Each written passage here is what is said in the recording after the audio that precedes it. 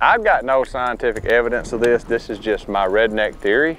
Now, trust me when I say I'm not a biologist, but I'm observant. And I think as a kid, I've always noticed that in the early spring, just my thought, I think the bass's eyes are more sensitive in early spring than they are any other time.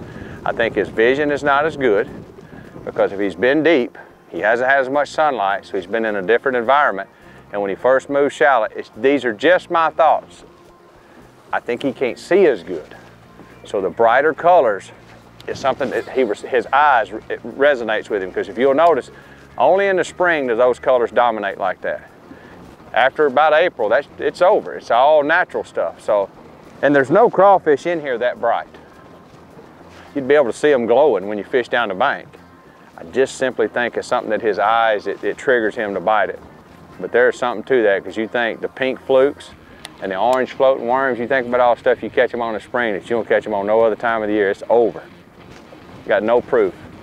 I can't confirm or deny my findings. I can tell you it seems to work.